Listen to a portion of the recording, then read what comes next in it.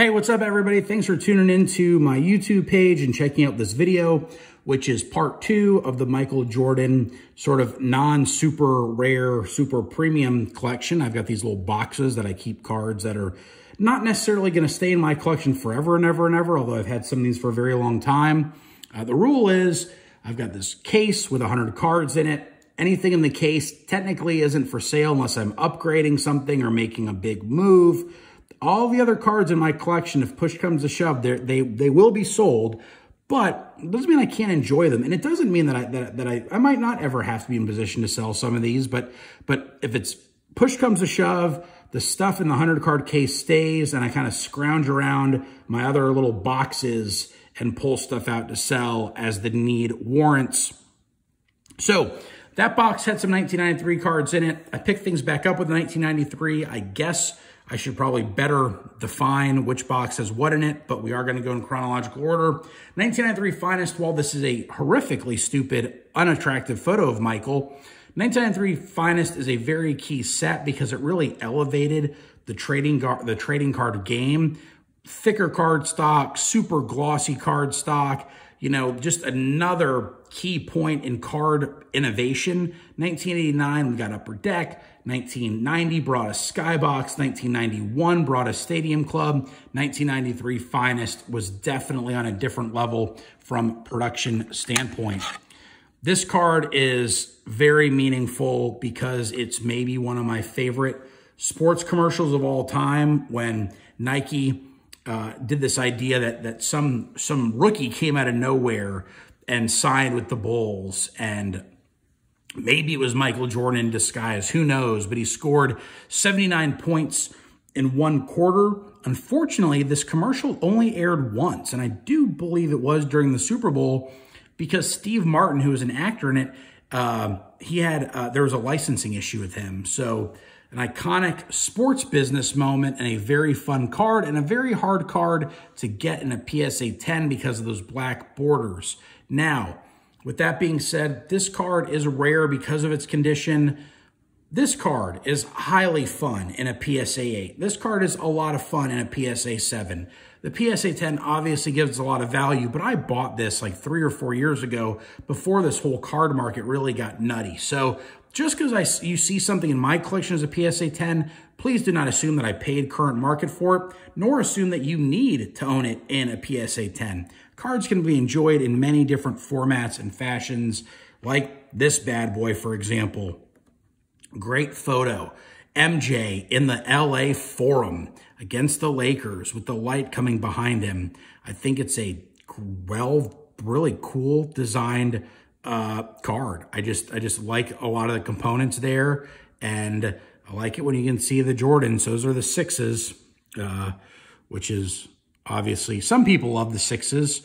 I think that 6s are okay, definitely not one of my favorites, but anytime I can see Jordans, Air Jordans, sticking with 1993 Upper Deck, I mean, oh, there's a lot to love about this card. I mean, the glow around, I like all the skylights, and there's some really cool players in it. Like the skylights with Sean Kemp with the Space Needle is an outrageously cool card. So, I mean, there's just a lot to love about this card. This is, when I say like, this is a sports card, this is a sports card. This is taking graphic design of the time and then transforming it into something that's a little bit more elevated than just a little picture of a man. Slightly more elevated than that. Here's another Upper Deck subset of that broader set. Again, we're looking at some, those are the, I guess I get the 6, I guess those are the 7s. I can't believe I don't know that stuff offhand.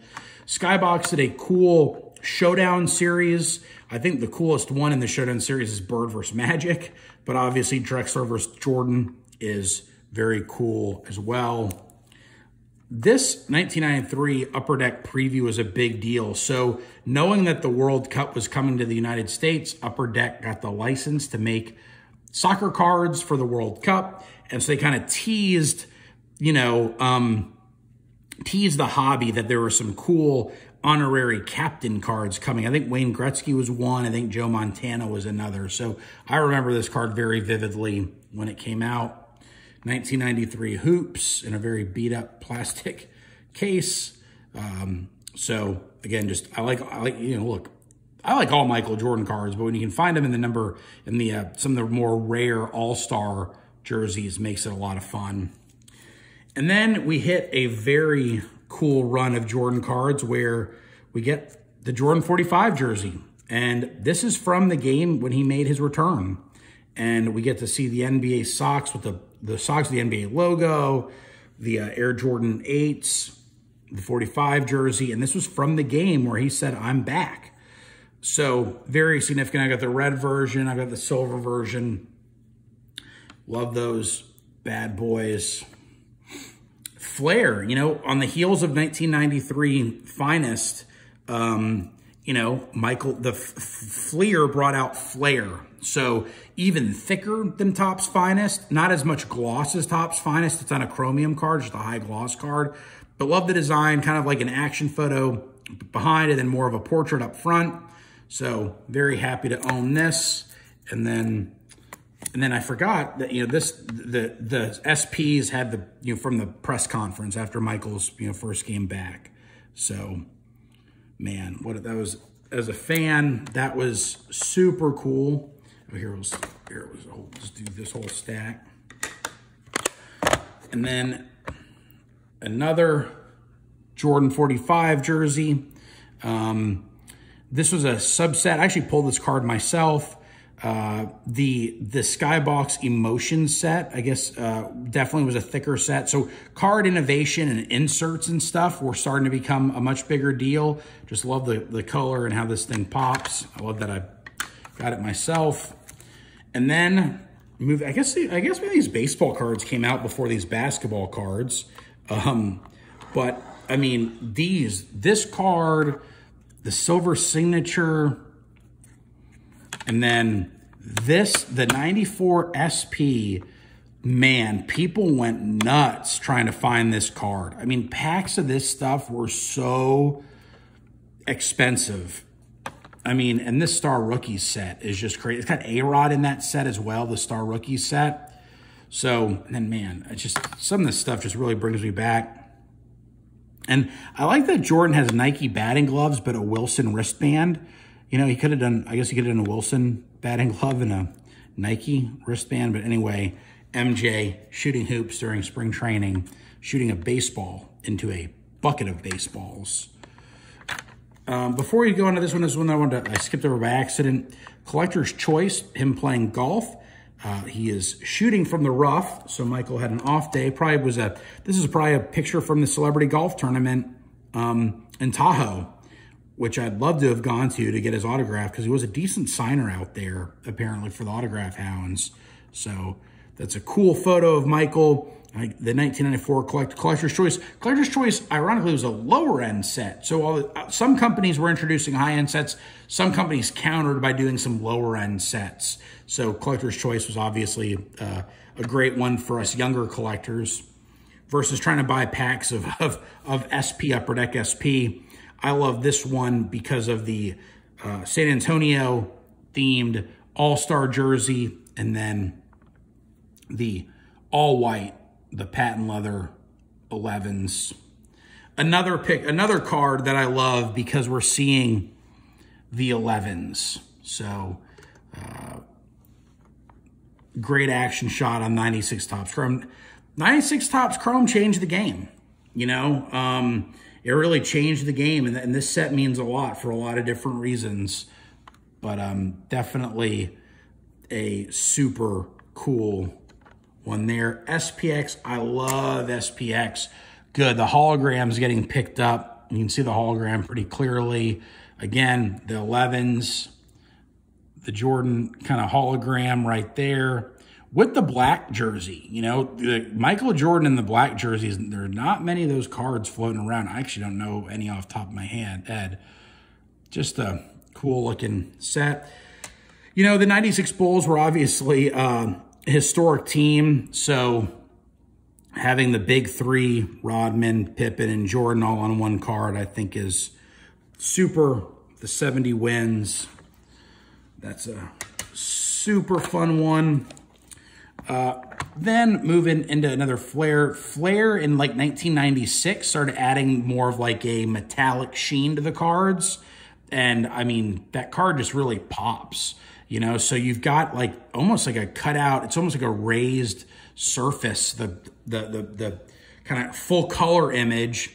And then, you know, the kind of grayed out black and white metallic photo in the background. And what's cool is like they would alternate them. So there's some cards where like the action shot's the background and the profile's the front photo. So Flair was, you know, fun to collect because, you know, there was like the card number and then like the section row and seat numbers. I actually don't, and this is like the showtime. So there was like showtime and showcase. I don't remember it all, but I remember how big of a deal it was to try to complete all the different versions. It was frustrating for set collectors, but it gave us many more options, which was certainly appreciated. Michael Jordan wearing an old pair of ones in Madison Square Garden. Was this the double nickel game? Was this double nickel? I think this was the double nickel game. But cool above the rim, over the top photo. So, did you know 4 hours before every game, Michael eats a 23-ounce New York steak, either baked potato or mashed potatoes, a salad, and ginger ale? I did not know that Michael would eat, that's a lot. How early before the game was he eating that? 98 SP. So I've got a big gap in my collection. I mean, right, like I don't have tons of 90s. I don't have a ton of this, you know, late 90s stuff. Also, when he retired, you know, he was very in control of his license and his likeness. And so there just weren't Michael Jordan cards made until he came back from the Wizards. And I don't think I own any Michael Jordan Wizards cards because, you know, that didn't happen. That was kind of like an imaginary universe. So we skip right to 2005 SP Authentic. I mean, SP just kind of went into this mode of just a very, very clean design. And they had that very clean design for a number of years. So I like it. This card's probably $10 raw, so no need to splurge on a 10. You can enjoy it. I came across this subset, and I fully don't know where exactly it was. It says it's a bonus pack, but it's, you know, there's just not a lot of cards of Michael and LeBron. And I love this set because almost every picture you can see their sneakers in the picture. So, and, you know, so like this, they're both driving to the basket. Here, they're both pulling up for a jumper. And then we got a couple more MJs to round thing up. We got them finishing up some dunks in that photo. So that Michael Jordan LeBron bonus pack subset is one I enjoy for a couple of different reasons, but it's all about having fun. And to me, this is a fun little set. Here's another one. And we got some patent 11. I think they call those the Space Jams. So, and then here was a jersey, a game-worn jersey card. I won this in an auction. It was pretty inexpensive. I don't know what part of the jersey that was because it doesn't actually look like, I don't know like what part of the jersey that would be, but it was very inexpensive when I won it. So, and then wrapping things up, I won this, and it was not super duper expensive either. But I thought it was cool because Oscar Robertson, Michael Jordan, game patch jersey, jersey patches, just something a little bit different to have. So those are, you know, I don't have a lot of modern Michael cards for a handful of different reasons, but happy to have the ones I do. And, you know, maybe I'll, you know, I think I'm going to maybe try to diversify a little bit, get some lower grade ones, get some raw ones, just to have a little bit of something different. You know, I was buying most of these cards well before the big run up. So like I'm in some cards that you just saw. I'm in them for like $100 and they're worth like $700 now. And so maybe it's one of those, maybe I sell them and downgrade and just enjoy the card for what it is and not because it's a PSA 10. So maybe I'll do that over time, but for the time being, just gonna enjoy my boxes, my little boxes of graded Michael Jordan cards. Appreciate you tuning in. If you buy what you love, you'll never lose money. So just keep that in mind. Talk to y'all later.